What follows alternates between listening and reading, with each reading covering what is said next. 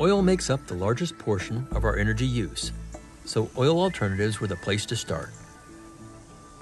For 30 years, the U.S. has been the leading producer of biofuels. Hey, Scott. Hey. You ready to take a ride? You betcha. What do you got here? Well, it's my secret. We're going to tie it on the tractor, and we're going to go out, and I'll show you what we're going to do with it. Okay. You got me a little worried. Yeah, let's put it on the bucket. All right. Up a little bit. There you go. All right, let's get on All and right. we'll go. I'm going to let you Let's drive. do it. Oh, good. Yeah, I'm serious. Yeah. We may never get there. Crank it up. Watch your dog. Yeah. Good.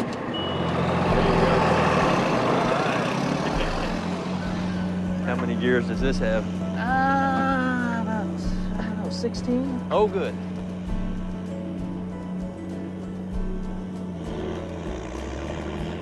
I think biofuels, it's the easiest thing to do because it's most similar to petroleum. We're used to it. And put in combustion engines, so we don't need that many changes. The United States has used corn, but the problem is you got this big, huge plant, and all you're using are those little tiny corn kernels. So you're actually just using the food. It doesn't make sense in many ways. You know, not only is it competing with food, which, you know, raises some moral questions, but it tends to be much more energy intensive than other ways of growing biomass. It tends to have a much larger carbon footprint, and it uses much more resources, fertilizer, and other stuff. Okay. So ideally, we want to move to a next generation of biomass material. In Louisiana, they're already growing this next generation of crops. But will they be a better feedstock than corn? Boy, this is an amazing root system. To give an idea how tall it actually is, this is a 20-foot pole. The other day I measured, it was 18 feet. Now, how long have these been growing? Well, they were planted in May, middle of May. Of which year? This year. May of this year? Yeah, this is Jack and the Beanstalk territory here. And we're in September now. Yes. Now, what is it? I mean, what are we looking at? Well, it's a hybrid sorghum. It's bred especially to make cellulose. Okay. And the cellulose is going to be broken down into making ethanol. If we look to the future of biofuels, we need to use better feedstocks. Right. We should not, in my opinion, be using a lot of food to produce fuel. Yeah. Right? And so we need to learn how to turn lignocellulose material, the structural material of plants, into fuel. So the actual stalk. The stalk, the leaves, some of the roots, and so on. Right. It seems cellulosic crops can be very productive on farmland and in a warm climate. But what about where conditions aren't so ideal? New York State is not a corn-producing state. We can produce trees quite well, and we grow a lot of the perennial grasses quite well. So if you're looking for a national initiative on biofuels, you need to be looking at feedstock availability across the country, not just what we have in the Midwest or the Southeast, but how all parts of the country can play in this initiative. Mm-hmm. Can I pull one? Oh, yeah. Is that all right? Yeah. Is it pullable? They're pretty Oops. tough. Broke off. Yeah. Switchgrass is just one of a number of perennial grasses that we can grow in agriculture across the country.